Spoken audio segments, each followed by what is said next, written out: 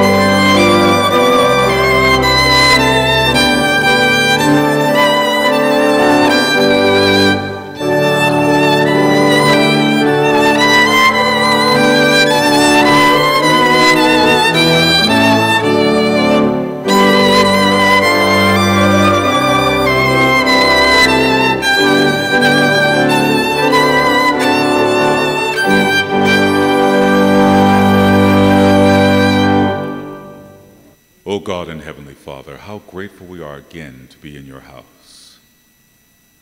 We ask that your presence, your spirit, and your love abide here in this place. Prepare our hearts for worship. May our thoughts and words be acceptable in your sight. In the name of Jesus we pray. Let the church say, Amen. Please be seated.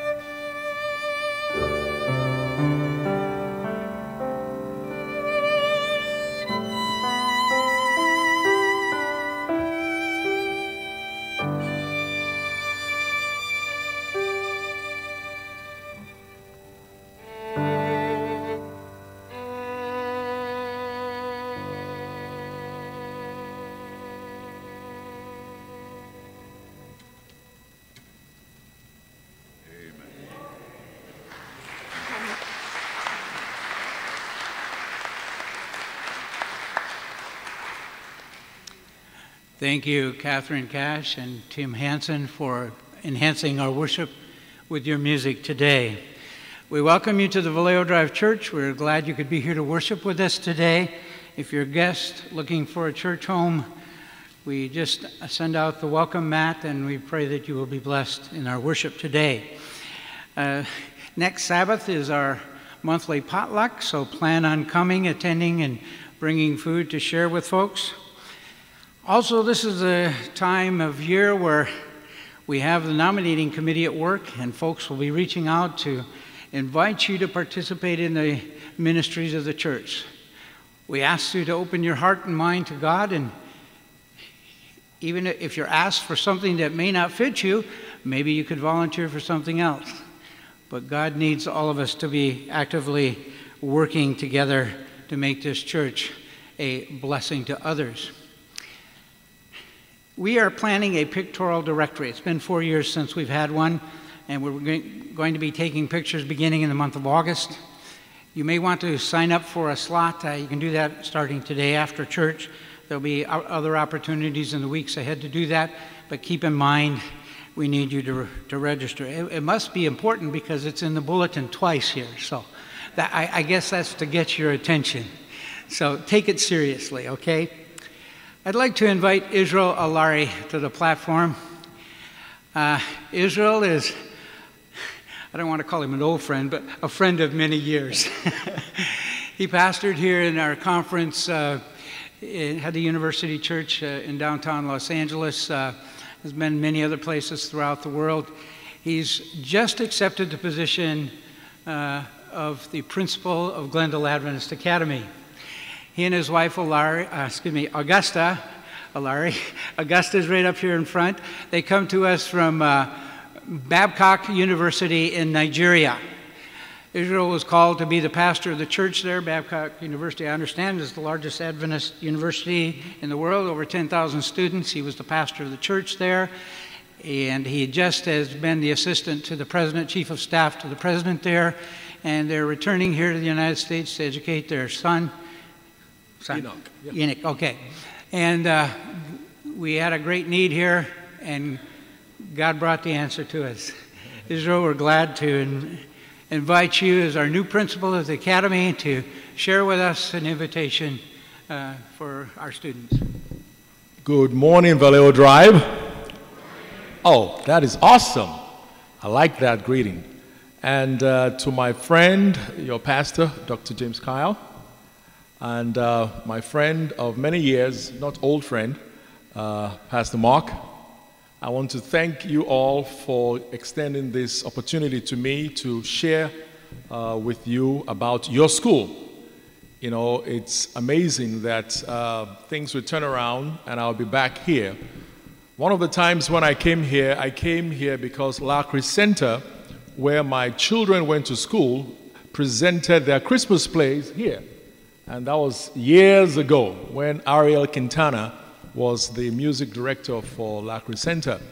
But thank God that he brought us back this way to Glendale and to Glendale Advanced Academy, where we have excellent faculty. You all know I don't have to reintroduce to you our music director, music teacher, faculty, and his wife doing a great job. Where is she? Oh, well, nice meeting you. Excellent music program and the spiritual program there as well. And there are so many beautiful things that I'm discovering as I'm coming on board. But one of the things that I believe that God wants to do ultimately is to raise godly seed for the kingdom of God. And he has made us seed handlers. You know, he's the seed owner, and we as faculty, as parents, as the church, we are the seed handlers. And I'm excited that God has entrusted this seed into our hands.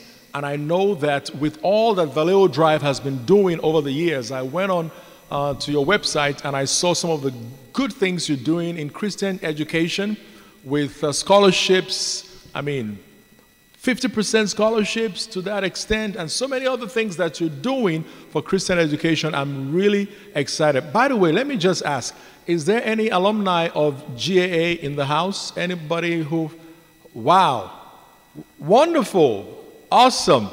Oh, great. Well, hey, I'm in a good place, and I thank God because you are doing such an awesome thing, and not just because of what you give as a constituent church. Vallejo Drive actually is the biggest giver in terms of subsidies to the school, and I think we deserve an applause for that. Thank you, Vallejo Drive. Thank you, Pastor. We appreciate that. And also individual donors who are doing a lot to keep that school going. You know, our full staff will be 18 FTEs, that is full-time equivalents, but because of financial challenges of these times, we are down to about 14 or 14.5. So we believe that God can use all of us to bring it back up because the excellent program we have is bringing dividends. I'll close with this story. I came into the office and I met a young lady, Paige Singleton. I have her permission to use her story. Paige just graduated, and I was just asking, what are you doing after this? She said, I'm going on to Pepperdine University. Oh, that's great. What are you studying at Pepperdine? She said, sports medicine. I said, wow, that's amazing. So how are you going to pay for that? She said, I have a full ride. A full ride? What does that translate to? She's getting $60,000 a year out of 69. And this is a young lady who came through our schools challenged financially because of her background, but with a worthy student fund and an academic scholarship and an athletic scholarship, she was able to finish. And she finished with flying colors. So there are many other stories like that of what your dollars are doing and what your contribution is doing at GAA, Glendale Advanced Academy. So I look forward to working with you. Our registration is on the 17th of August, and our first board meeting for board members, September the 3rd. So we're looking forward to seeing you all there, those who are board members, and thank you very much. We have some inserts in the bulletin. If you have anybody that needs to sign up, I'll be in the foyer, and I'll be helpful. Thank you, Pastor Mark. Thank you. I just want to add one personal note on behalf of Israel. Thank you. You know, these are two very accomplished people. He was assistant to the president there, and his wife was the chair of the social work department there. They left that to come here on faith. They left all their stuff there, and they need some help with furniture and startup, whatever it is to get started. If any of you have any items that you're willing to share, let us know. We'll help them out. I just happen to have a nice dining set. Thank you. I'll take it. Just wondered what I was going to do with. Now I know. Thank you. So, but anyway, any of you can help with them, let us know, and we'll help them get going. God bless. Thanks. And thanks for sharing. Boys and girls, it's time to come forward for the children's story, and for all the moms and dads, grandpas and grandmas, and friends, please come stand at your feet, reach out, shake some hands, welcome people to church.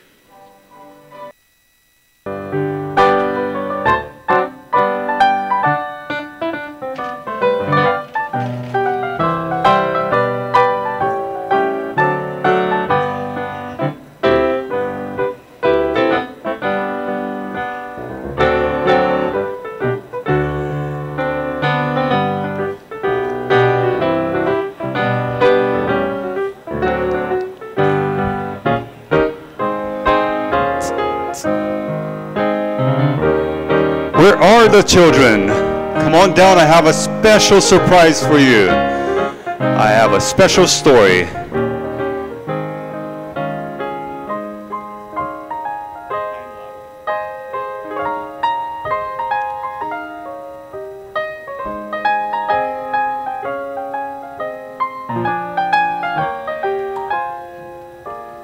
All right. I still see some of you coming.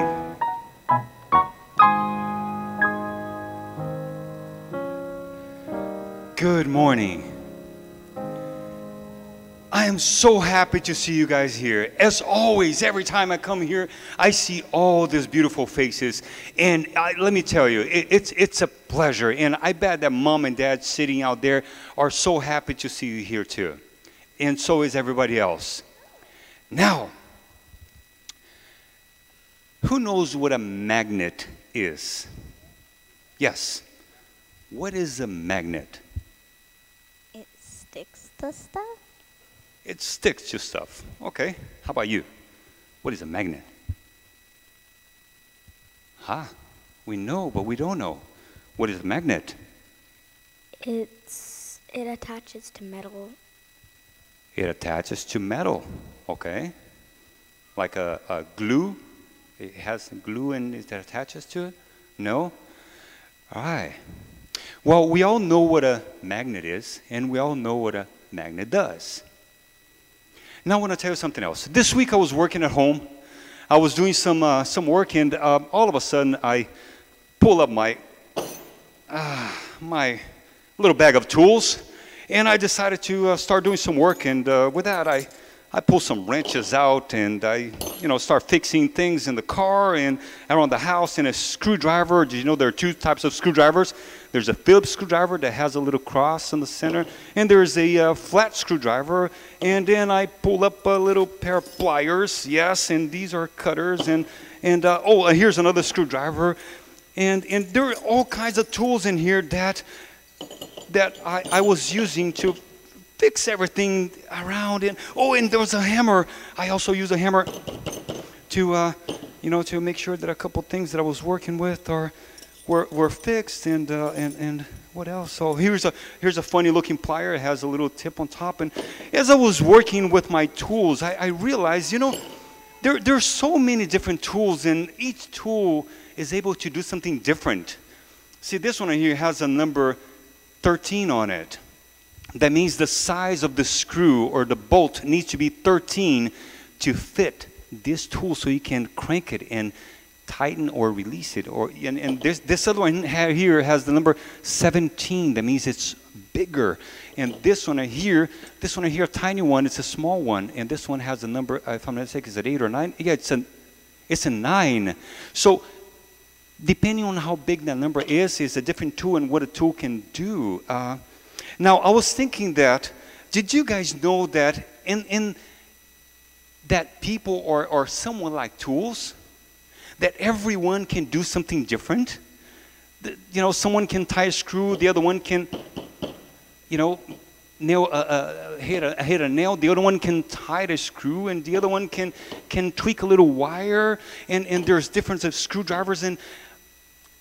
But now I want to talk to you guys about a magnet, because after I had all my tools and I was working with my tools, I was thinking, how can I pick up all these tools? And they were all over the place. And then I had an idea. I have a special thing to pick up metal. And what is that? It is a magnet. And then I pull up this little magnet that I had, and I went like, oh no. Oh, it does stick to things. It does stick, but it's not what I'm looking for. And then I remember that my dad gave me this. This is a super magnet. Super magnet means that if I have my finger in between this magnet and a piece of metal, it can actually hurt. It's so heavy. And I want you to understand one thing.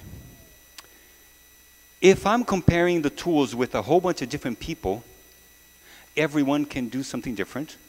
I want you to think of this magnet as God. And look what happened when God approaches the people. Are you ready? Watch this.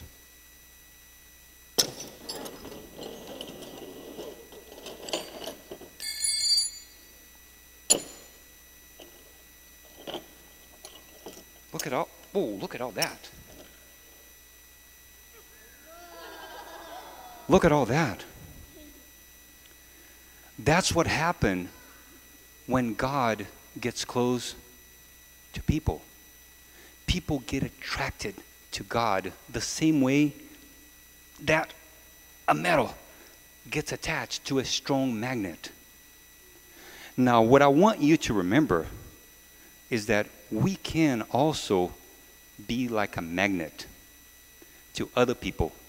And we can have this effect of attracting people and not letting it go. And we can be a magnet just like God is. Okay? Attracting people to God. Now, I do have a little piece of magnet. It's not as strong as that one, but I want you to take it home. And this you can use to stick something on to your refrigerator, a piece of paper, a picture. And every time you grab this piece of magnet, I want you to remember that we can be a magnet attracting people too. Okay? Before you go, come on over here, and I have a little piece of magnet for you.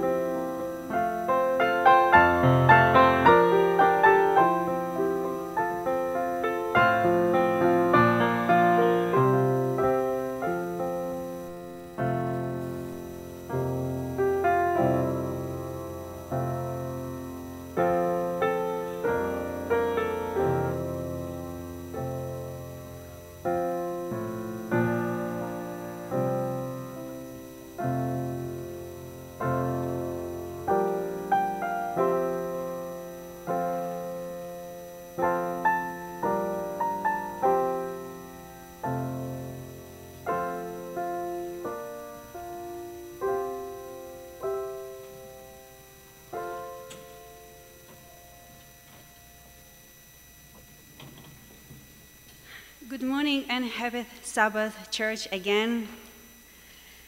And today we have a special time for prayer because our life is like water. If we cup our hands together and take a handful of it, we'll immediately begin to watch as it seeps through the cracks of our fingers until we're left empty-handed. From our very first inhale until our last exhale, our life force is steadily trickling away from us.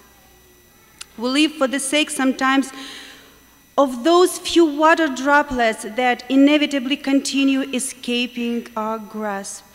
But today, God invites us to a different life, a life in which we don't overwhelm ourselves with an unavoidable. A life in which we find deeper meaning and appreciation. And this mentioned water is our God. He will satiate all our needs, heal all your and me life-battered hearts, free us from sin, and give us hope for a new life. And now, brothers and sisters, I call upon all of you for us to pray to Jesus, so that he may be the only source from which we seek our water. And also would like to invite all of you who have a special prayer request to come forward at this time as we sing the song, as we come to you in prayer. Please.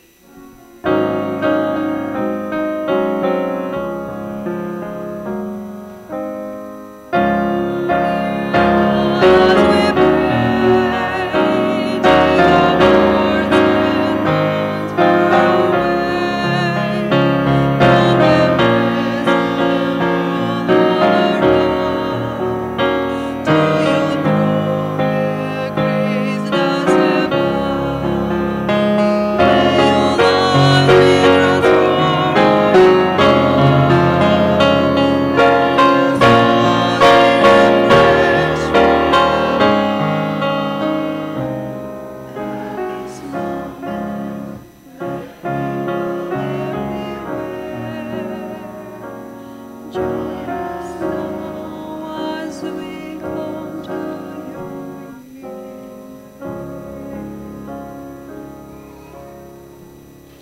if you are able to, please kneel for the prayer.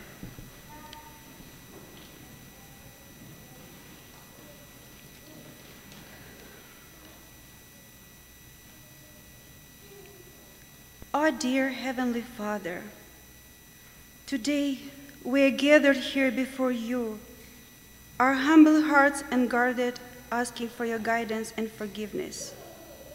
Thank you for always watching over us, even when we don't recognize it. Forgive us for the wrongs we've done and help us onto the path of goodness. We ask that your Spirit fills our hearts and minds, guiding us through your footsteps so that we may bring lights and also bring people to you as the true water. It is in you that we find love and harbor. We ask this through our Lord and Savior, Jesus Christ. Amen.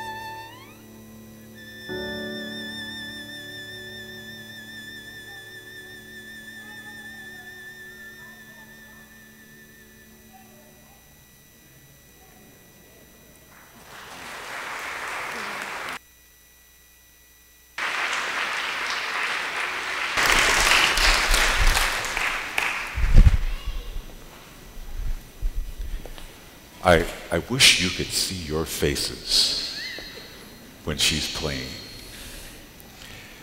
What a blessing. And we thank you for that wonderful selection. Let us pray. Father in heaven, we thank you now for being our God. As we open up your word, speak to us and direct us. It's our prayer in Jesus' name. Let the church say, amen. If we could just turn that mic down just a bit, so in case I get happier in the spirit or something, I don't overwhelm you with the sound of my voice. Good morning, church. Reach over to your neighbor and say, Happy Sabbath. Also tell them if you were going to miss any Sabbath, you should have missed today.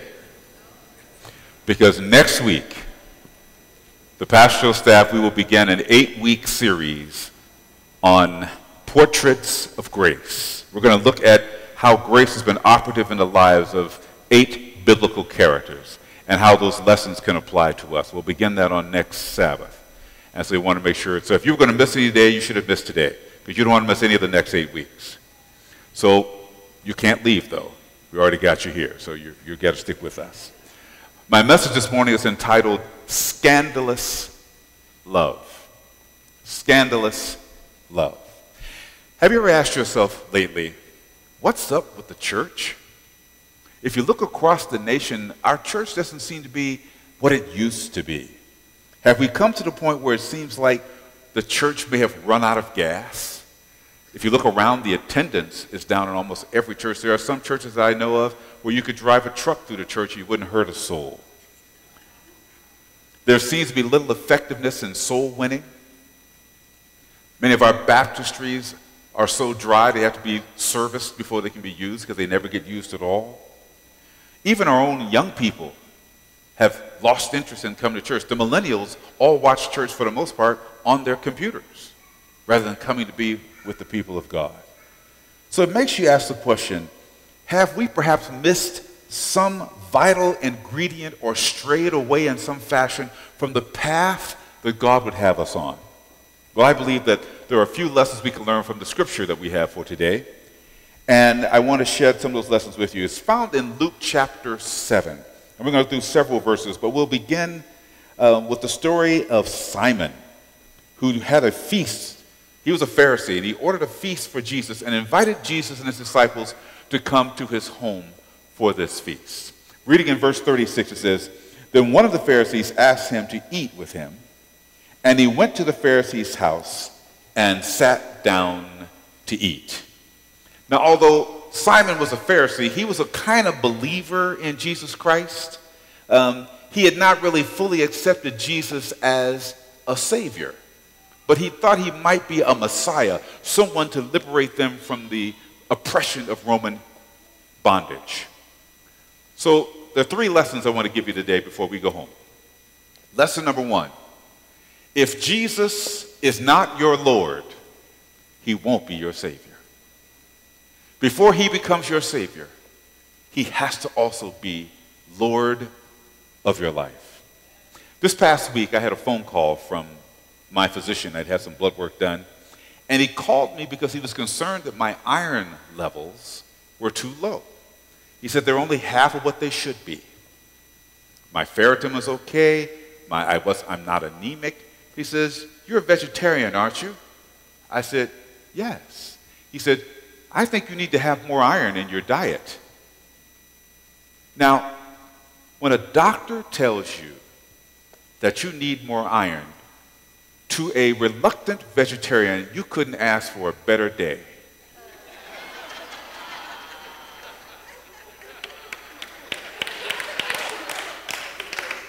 In my mind, I had visions of Morton's Steakhouse. I saw my car driving up in front of there, and I was going to run into the steakhouse with a prescription from my doctor saying, porterhouse 3 times a week. But my wife, who loves me so much, had what she felt was a better idea. Raisins and sunflower seeds.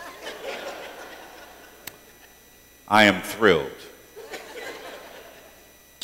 You know, that's kind of what it is, the difference between a Lord and a Savior. We don't want a Lord, but we'll take a short order cook. We don't want revelation, but we'll take the menu. We want what we want. And so as I munched on my raisins and sunflower seeds, I realized that my visions of steak just vanished. There are many of us who don't want a Lord because our visions of what we want to do might be disturbed. Simon had been healed of leprosy, so he was certainly grateful to Jesus for his healing, but he didn't want to submit to Christ. And like many, he wanted deliverance from the problems of his life, but he didn't feel like he needed a Lord. You know, sometimes we are prone to be our own gods, and we run our own lives. In fact, wasn't that the temptation from the very beginning in Eden? That Adam and Eve were tempted to become gods, to have the knowledge of good and evil. Some want Jesus to be their sugar daddy, a genie who grants them every wish they want, but they don't want Christ meddling in the affairs of their lives. We are comfortable with a celestial ATM God who you just put in the hallelujah pin number and just blessings fall out of the sky. But there are some obligations to being in a relationship with God. In fact, the whole notion of relationship with God is not necessarily scriptural.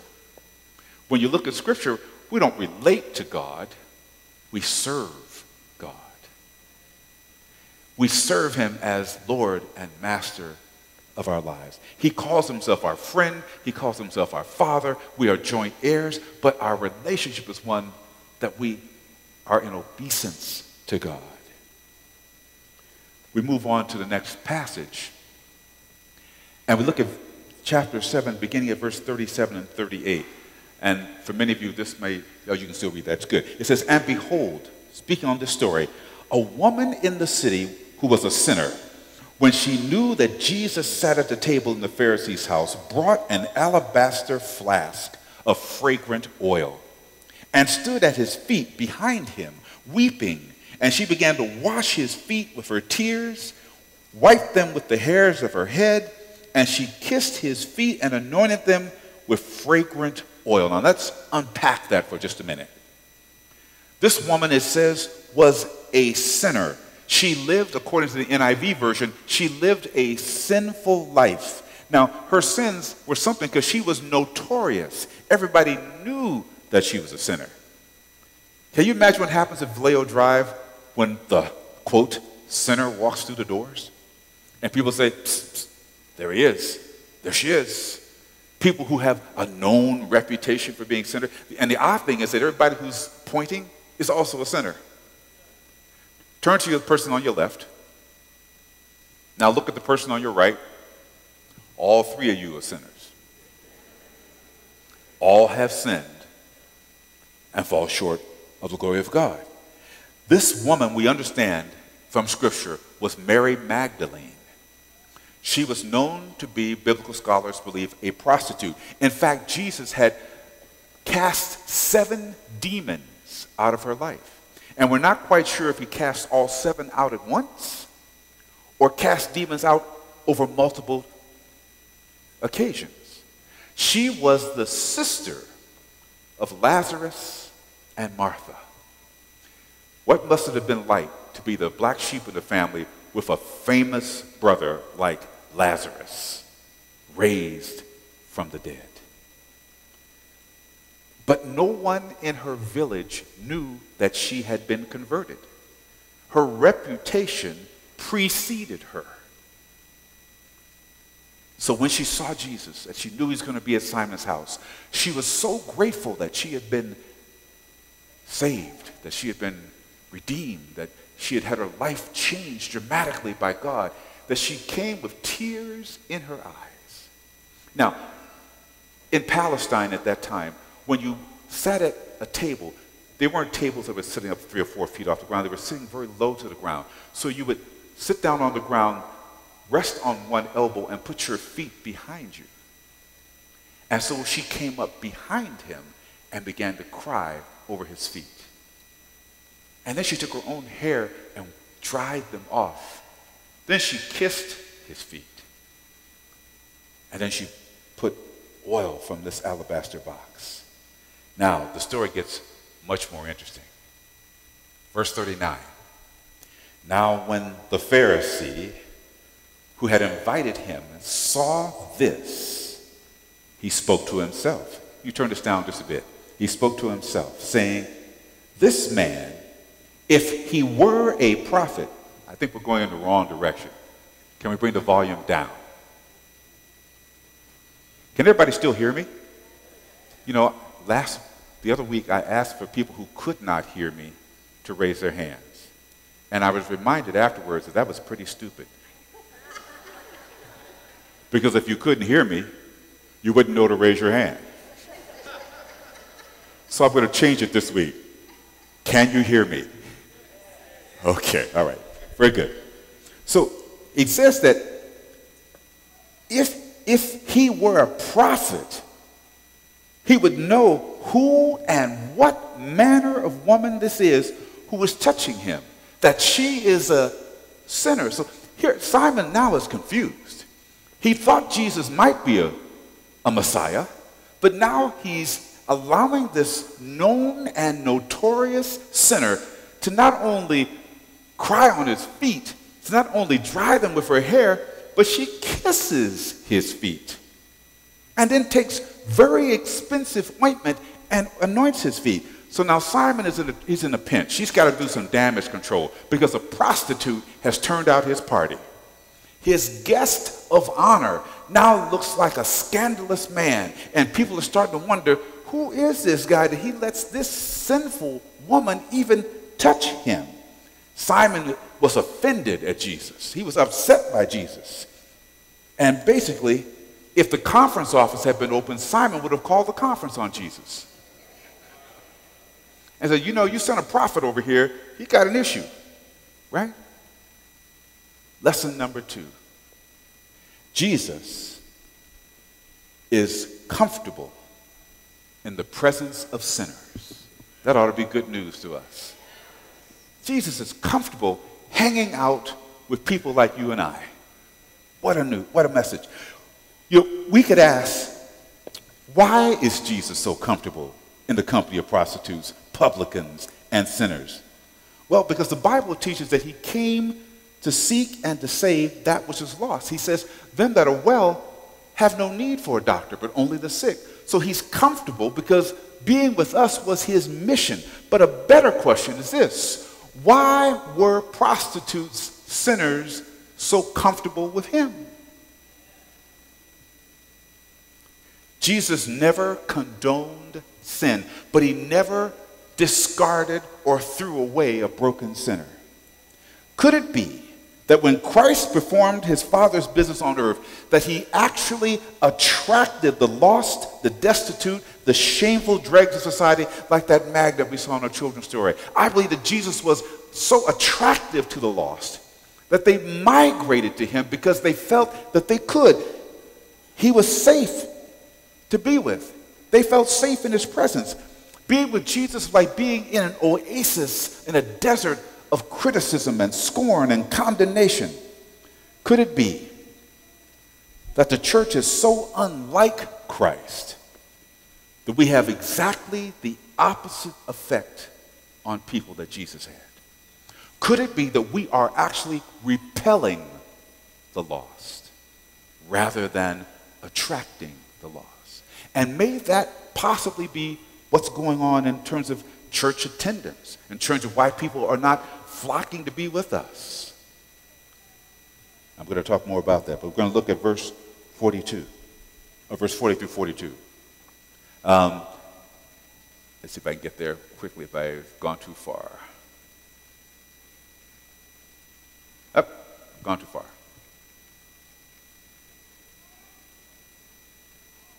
Okay. We're going to look at verse 40, and this is where I'm going to test you. I would like for you to pull out your Bibles and read with me. One of the things I try to do is never put all my texts on the screen so that you can read them along with me, and that way I can know that you brought a Bible with you. Everybody got a Bible? And I love what Pastor Peter said the other week about, what do you call those phony Bibles? Yeah, phony Bibles. I like that. Okay, verse 40, Luke chapter 7. When you find that, say amen. Okay, 7 people found it. Where are the rest of you? All right, here we go. And Jesus answered and said to him, Simon, I have something to say to you. So he said, Teacher, say it. There was a certain creditor who had 2 debtors. One owed 500 denarii, the other 50. And when they had nothing with which to repay, he freely forgave them both. Tell me, therefore, which of them will love him more? And if you continue reading in your Bibles, Simon got the point. He said the one for whom he had forgiven the most. But Simon was a debtor who owed the most, but he saw himself in his mind as a debtor who owed the least. You see, Simon's sin was actually greater than Mary's sin. You ask, what sin? Well, we read in Patriarchs and Prophets, Desire of Ages, page 566, Desire of Ages 566, that Simon was the one who introduced Mary into prostitution. Makes you wonder how many God-fearing men have been the ruination of women. I'll let that kind of marinate for just a minute. I want you to think about that. It was Simon who led this woman into sin. But Mary, on the other hand, saw herself as the greatest debtor. She knew she was a prostitute, but she knew it was Christ who had lifted her head and brought her out of perdition, and now she was free from sin and the pain of it all. For Jesus to show love to this sinful woman was a scandalous thing in that village. Just as love for sinners today in the church can sometimes be scandalous. You see, Jesus loves who we won't love. And that is the problem. He loves the people we don't want to love. And because of that, it makes it hard for us to understand why Jesus wants to love these people. They seem so unredeemable. When her perfume filled the house with fragrance, I believe that the fragrance was like the sweet smell of grace. You see, grace is always disruptive of the status quo. Grace reaches the lost and goes after them and calls them back home. Grace looks beyond my fault and sees my need. Grace can just smell up the house. But the sweet smell of grace was not provided by the deacon, not provided by the elder, not provided by the Pharisee. Instead, it was provided by the prostitute. Lesson number 3. Every church needs a scandalous lover. What do I mean by a scandalous lover? Someone who is fully aware of their need for a Savior and in gratitude for that grace smells up the place. Their love just overflows because they know what they have been. And not only does every church need one, every church should be one. We all ought to be these scandalous lovers. You see, when we need scandalous love because we want to attract the lost just as Jesus attracted the lost to himself. If we had more of these kinds of lovers in our church, we would have less hypocrisy, we'd have less problems in meetings, business meetings, fewer fights, less gossip. With more scandalous lovers, we'd act more loving and more accepting and more welcoming of the lost, so that when they come in our church, we wouldn't shun them and push them aside. I had the opportunity a few years ago When I was a member of the Berean Church and I was a senior in medical school at UCLA, my senior year and my internship year there, I had the opportunity to start a homeless feeding ministry called Operation Hope. And we went out and we fed 1,500 homeless people down on Skid Row every Sabbath afternoon. We fed about 300 in the church during the week. We met all kinds of people out there, many of whom we found were former members of the church who had been put out of their homes and placed on the street because they either had a drug habit or they had perhaps contracted HIV or AIDS. We found there were talented people amongst the homeless. And we got the bright idea of bringing the people back to the church to put on an AY program one Sabbath afternoon. What a mistake.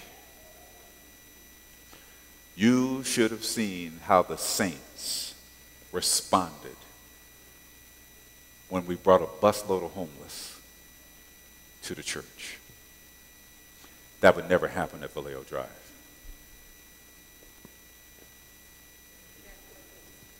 That would never, I didn't get an amen in the house. People moved. They didn't want to sit near them. And within a matter of weeks, they kicked us out of the church. In terms of the ministry we had at the church feeding, they found a reason to put that whole ministry out of the church. So we had to go feed someplace else. If we had scandalous love, if Glendale knew that there's one place in this city where people genuinely care about others, we wouldn't have enough room in this church. And love has no respecter of economics. The rich, the middle class, the poor, all want to be loved. And they'd all be here because they know there'd be no judgment. No one turning their nose up at them. We would stop judging each other, and finally, the self-righteous would find no room for their self-righteousness. We need scandalous love, the scandalous love of Jesus, to break out in this church as if it were a virus, something that takes hold. So, lesson number 3. Every church needs that. And I'm going to move on if I can get this to work. Here we are. What if scandalous love was infectious? And I believe it is. You see, when you love somebody and they can soak up that love, they have now something that they can pass on to somebody else. It becomes contagious. It becomes infectious. The church needs this. What we really need, we need more prostitutes. We need more Marys. Someone who is so grateful for what God has done that they're willing to smell up the place with grace and love and acceptance of all who are around them. Picking up in verse 47, it says, "Therefore I say to you, her sins, which are many, are forgiven. For she loved much, but to whom little is forgiven, the same loves little." Then he said to her, "Your sins are forgiven." Ladies and gentlemen, the problem with the church today is that we have been forgiven so little because we don't see much to be sorry for. Therefore, we ask for little forgiveness.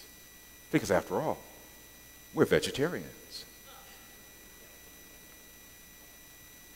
What do we have to ask? You heard about that poem that says, if you ask me, do I smoke? No. If you ask me, do I drink? No. If you ask me, do I dance? No. Do I go to nightclubs? No. Do I eat meat? No. Do I have any fun? No.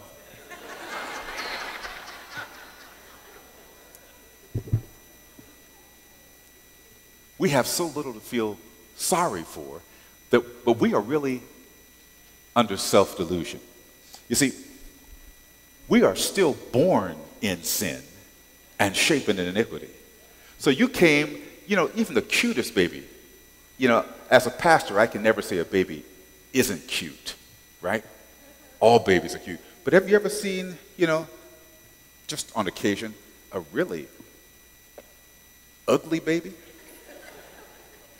And what do you say when you see that really, it's not everybody's beautiful. You see an ugly child, you say, oh, You're trying to find some words that will not harm.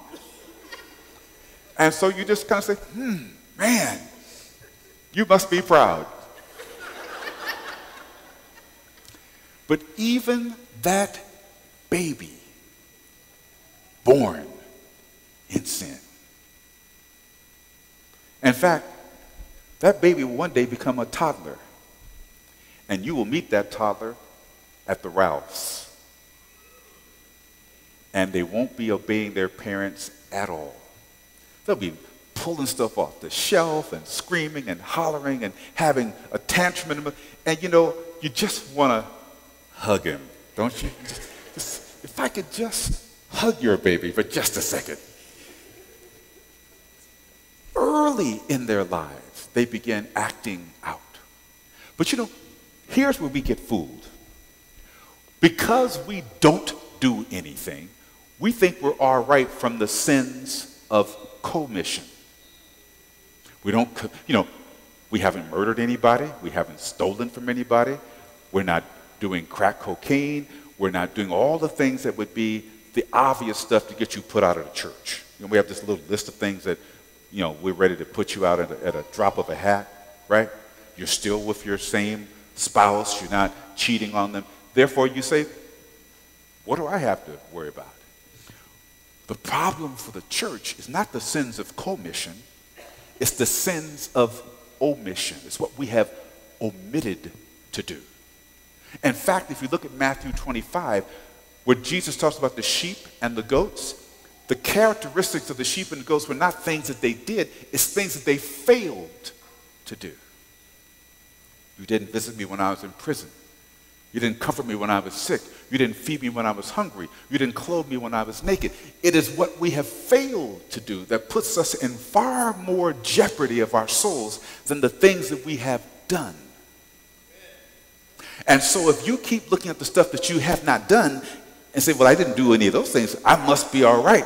It's not the bad, it's the good that you could have done that may put us in far more jeopardy than that. We need the scandalous love of Jesus in our hearts. Love that sees the needs of others without looking at pedigree or worthiness or merit. In fact, people who actually we should be loving do not merit your love in your own mind.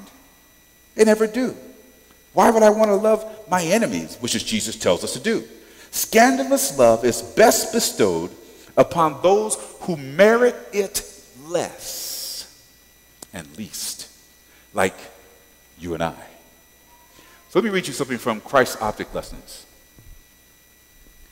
Christ is waiting with longing desire for the manifestation of himself in his church. When the character of Christ shall be perfectly produced in his people, then he will come to claim them as his own. Mark and I were talking about this passage. We agreed this is not just an individual perfection. This is corporate revelation. When we as a body demonstrate the character of Christ, then he can come. The Bible says, if any man be in Christ, he is a new creation. Have you felt the new creation in your own life? Because if you're still acting in old ways, you may not be in Christ. Jesus told us that the world would know us because we love one another. They would know that we are his disciples. What do you think really hinders the evangelism of the Seventh-day Adventist Church today? I'm going to tell you what I think it is. I think the world has a bad case of mistaken identity because we don't act like what we and who we claim to be. If we acted like who we claim to be, then they'd have a true identity of who we are. And our evangelism would be much more profitable and much more successful. We don't look like followers of Jesus because we don't love like followers of Jesus. So should we be surprised when sinners steer clear of us? Should we be shocked that sinners want no part of us? But don't fool yourself. It's not our high standards that repel the lost. It's our low loving. Not high standard, low loving. And if we could lift our love quotient, then the lost would be safe around us. Where is Mary when you need her most? When will we humble ourselves to see that our debt is far greater than those we shun, and that we have been forgiven much? Today, we need the scandal of unconditional grace. Grace that will not let us grow. Grace that will not turn any one of us loose. Because grace is all we have. And grace is really all we need. And grace is always without condition. Loving as Jesus loved is really not an option for us. Because we find in 1 John chapter 4 and verse 20, if someone says, I love God and hates his brother, he's a liar. For he does not love his brother who he has seen. How can he love God whom he has not seen? And then in 1 John 4:19, we love him because he first loved us while we were yet sinners. Christ died for us. The scandal of love is that it is never, ever deserved. And it is always needed. We never deserve it, but we always need it. Even the worst of us is still in need of love. So look around the church and pick out the one who you know to be the worst of us. And remember, even that person needs the love of God. My time is almost up. I want to close with a story. A soldier had been convicted of dereliction of duty. And he was due to be shot by a firing squad at 12 noon the next day. His fiancée couldn't take the idea of losing her love. And she knew that he was not guilty of what they had thought he was guilty of. The next day, they lined him up, and all the soldiers with their guns were ready to shoot him. And the commander was waiting for the clock in the bell tower to strike 12. He looked at his watch and realized that nothing had happened. And they kept waiting, and they kept waiting, and they kept waiting, and the bell tower never tolled. He finally sent someone up to see what was wrong with the clock in the bell tower. And what did they find? They found this soldier's fiancée had tied herself to the bell clapper so that every time it swung, they heard nothing. And they untied her battered and bleeding body and brought her down to meet the commander. And they revived her. And the commander looked at her and said, if you love this man this much, there must be some good in him. And he released him. When Jesus died on the cross, he bestowed worth on every soul. And because Jesus died, we have been released. We are made free. Free to love, free to serve, free to grow in the image of God. Every head bowed and every eye closed. There may be someone here who recognizes that you have not loved as God has loved you. You may feel like that woman, Mary, before she met Christ. But I encourage you to love like Jesus loved. You see, when Jesus fills the heart, love naturally flows. Loving the ungrateful, loving the undeserving is the hardest thing we'll ever do, except when it comes naturally. When my heart is filled with God's love, it naturally flows from me and from you. If you want the love of Jesus in your life, if you want to be able to love others the way Jesus has loved you, and you want to commit yourself to that kind of relationship with your God, that he could freely love the world through your life, through your hands, through your talents. Would you just stand with me as we commit ourselves to being a people of love? And as you stand, I will be praying that God manifests himself in your life. Lord and Father, we stand not because we are worthy, we stand because we are needy. We are in need of the blessing of grace, the blessing of love. And we pray that as we stand, that you will recognize our desire and our intent to be more loving than we have been. That you will fill us with your spirit and then love others through us. That you will remind us when we're tempted to be unloving and to be judgmental and to be coarse and crass. While our heads are bowed, there may be someone here in this church who wants to give your life to Jesus Christ and prepare for baptism in our next baptism. If you are here and you know that you've been outside the ark of safety, you want to come inside the household of faith, just raise your hand that we can see you and make sure that we can make those arrangements for you to be a part of our next baptism. Raise your hands high. I see your hands, sir. God bless you. Would you see me at the door when we're through? Is there another hand? Anyone else? Am I missing anyone on the balcony? I don't want to miss you. Lord, thank you for what you're doing in our midst.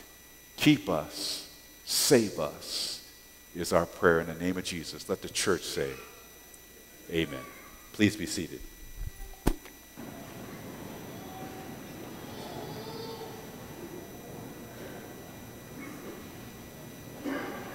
It's now time for our offering. Our offering goes to our church budget.